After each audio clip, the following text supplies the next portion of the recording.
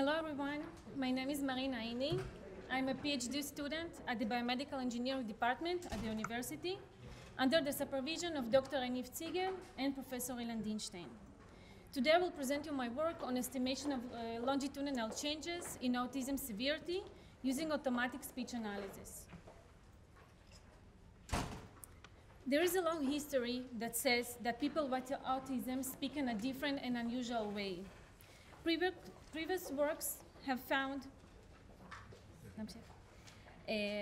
several speech abnormalities, which include among them increased pitch and pitch variability, meaning that children that are autistic speak with higher pitch values and that their values vary more than of other children. In addition, papers have found that these children are also speak in a slower speech rate than others, and they have a prolonged word production, meaning that it takes them more time to pronounce a word or an utterance. And also the intensity, which some papers say that children with autism speak in higher intensity or louder, and some papers show the opposite, and we will see how it expressed in our research. These features are reflected during the ADOS diagnosis, which is a diagnostic tool for autism. As part of the assessment, there are several rubrics which quantify speech abnormalities that are associated with autism, and these include intonation, intensity, speech vocalization or frequency, which means how much the children speak or at which rate, and also the repetitive speech, which includes a repetition of speech of himself or the clinician. For example, we examined several of these rubrics in our database. We examined two features on 102 Hebrew-speaking children that most of them were diagnosed as autistic and a group of a control group, and we saw that indeed children with autism speak with higher pitch values, and they also speak louder than the control group. One of the works in the literature that has done an automatic speech analysis is called the language environment analysis, or in short LENA. It is a commercial closed software which requires from a child to wear a recording device on a specific shore they have designed, as in a picture above. And the children wear this recording device during the day for at least 10 hours in their home environment. And the LENA software detects child vocalizations, and then it quantifies some speech features. For example, how much the children speak, or number of turn takings with another person, and more. This LENA software is an automatic tool which used not only for autism specific quantification, but mostly for prediction of other language development disorders. Using the LENA software, they predicted the children's development using speech features, and they found a positive correlation between the age of the children of typically developed and children that have a delayed language impairment, but they didn't find any correlation with autistic children, meaning that autistic children speak in a different way. And in my work, we wanted to see if it's possible to quantify autism severity using speech features. So this brings us to the goals of this work. The first goal was to build an autism severity estimation system using speech signals of young children.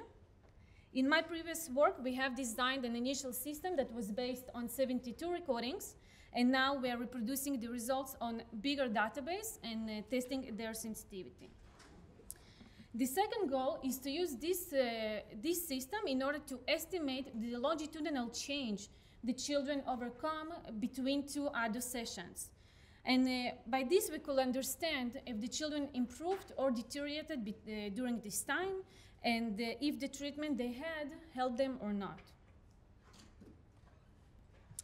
With the university's collaboration with the Israeli National Center for Autism and Neurodevelopment Research, we have created a database of speech recordings of ADOS assessments that we collected from the diagnostic room in Soroka. In this room, we have eight microphones that are scattered through the room. And in this work, we used one microphone, which is hanged over the table where the child sits with the clinician. The child can move during the session, but it still keeps a close distance between the recording device and the child. These recordings were recorded using a sampling rate of 44.1 kilohertz, and later they were downsampled to 16 kilo in order to save some memory space. So our database in this work includes 112 Hebrew-speaking children, where 156 have done only one ADOS assessment, and 56 children that have done two ADOS assessments, 1 to 3 years apart, deriving 2 recordings for each child. In this table, you can see that most of the children were diagnosed with ASD, and that an average age is 4 years old, that ranges between 1 to 7 years. So by using both recordings of these 56 children, we want to see if it's possible to estimate the change between 2 ADOS assessments of the children. Meaning, we use the severity score the children received on their first ADOS session, and we estimate the score they received on their second session by using their recordings, and we calculate the longitudinal change by subtracting the first score. שומעים? Okay.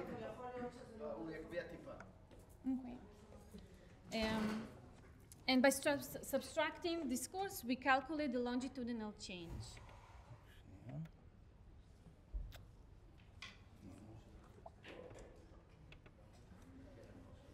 יש לך אפשרות פה? להגביר. כן, רגע, תדברי קצת. Do you hear me now? לא שומעים, נכון? שומעים? כן? Okay. In this work, we focused on 3 severity scores: the total ADOS, the social effect, the essay, and the RRB, which is the restricted and repetitive behavior. In these 3 figures, you can see the scatter plots, where on the x-axis is the severity score the children received on their first ADOS session. You can see the total ADOS, the essay, and the RRB. And on the y-axis, you can see the score they received on their second session. Each dot here represents a child, and you can see that some of the children did improve during this time, and some of them even deteriorated. The autism severity estimation system is built of several steps. First, there is the creation of the database of ADOS recordings. Next, we apply manual speaker annotation in order to detect child labels. These labels are then used in the quantification of autism symptoms, which are then fed into the ASD severity estimation model. And this model predicts the different severity scores, the total ADOS, the essay, and the RRB.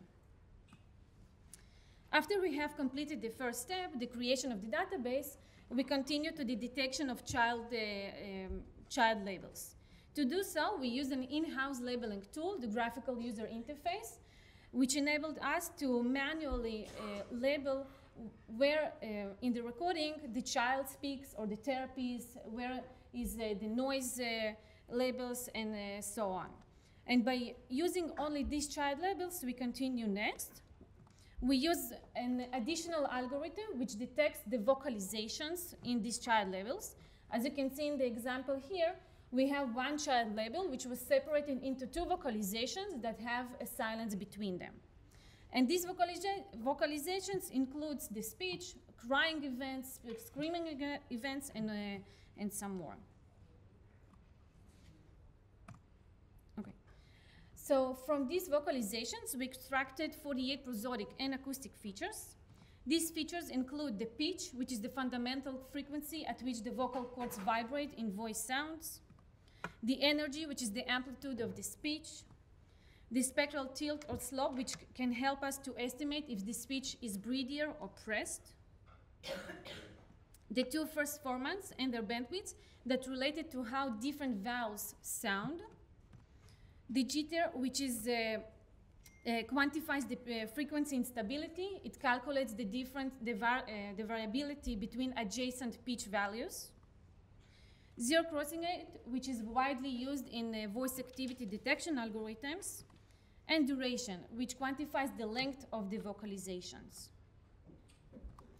At the end, for each child, we have a feature matrix where the rows of this feature matrix represent different combinations of vocalizations of the child, and the columns represent the different 48 features I have showed you now. So we analyzed these features and examined their association with the autism severity. Among all, several showed a significant correlation with the autism severity. For example, the pitch, which we also saw before, showed that for children with more severe autism symptoms, they have higher pitch values and that their values vary more during the ADO session. In addition, we also found that children with more severe symptoms talk less and that their vocalizations are shorter than of other children with lower autism symptoms. Okay, so this whole set of features are then used for the ASD severity estimation model. In order to create the estimator, we split our database into two, the training data set and the testing. In the training data set, we use the recordings of the children that have performed only one ADO session and the recordings of the first ADO session of children that have two recordings. We built the deep learning estimator, which I will explain what is it, and we use it in order to predict or estimate the severity scores these children received on their second ADO session. So this estimator is an artificial intelligence algorithm, which is based on neural network that consists of 12 layers that trained using the actual severity scores the children received and the speech features we calculated. And these layers trained to learn the correlation between the speech features and the autism severity score. And the network predicts the severity score it learns. And at the end, in order to test this, the performance of this network, we calculate the correlation between the predicted or the output of the network and the examined or the actual severity scores. So we trained two separate networks, one that estimates the social effect score, the SA, and the other one which calculates the RB score. We sum them together in order to derive the total ADOs. We compare this method to the network that directly trained to learn the total ADO score, and I will show the results between them. So for each of these systems, we estimated the severity scores of the second ADO session the children performed. By using this output and this score of their first session, we calculate the longitudinal change.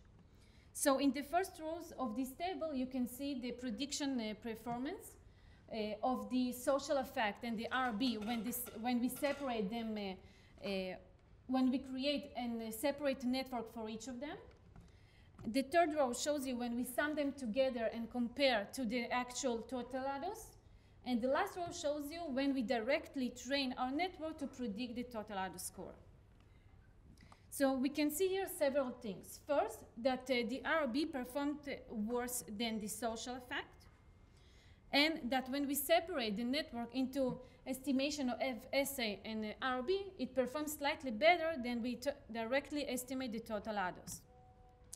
So because S and RB are different domains, one that quantifies conversational behavior and the other repetitive and restricted behavior, this is reflected in the speech features we calculated, and so it affects on the neural network which trained using. So this is why we see the difference between the results.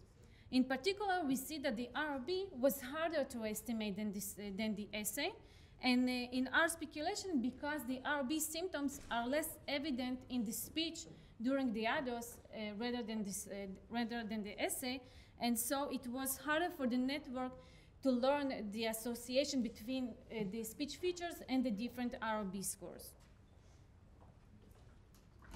For conclusion, we demonstrated that acoustic and prosodic features carry valuable information about the ASD symptoms. We saw that the RB symptoms were harder to estimate using the speech features.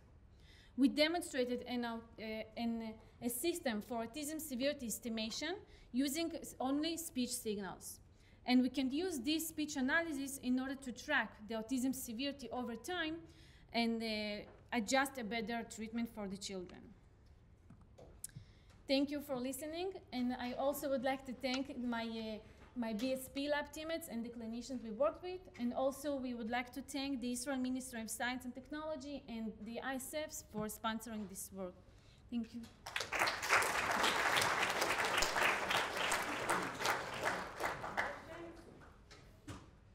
Questions? Yes. I have just a clarification question. Did the children have boy and girl?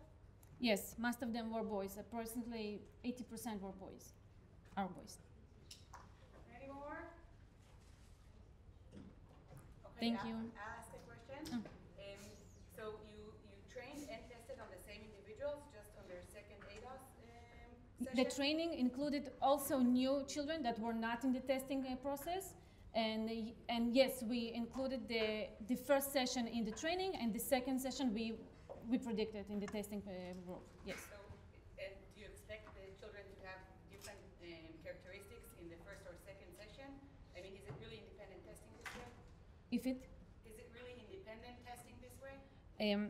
We did, okay, about the features, I believe that it is, because we know that children improved or deteriorated, so their speech features probably will be different.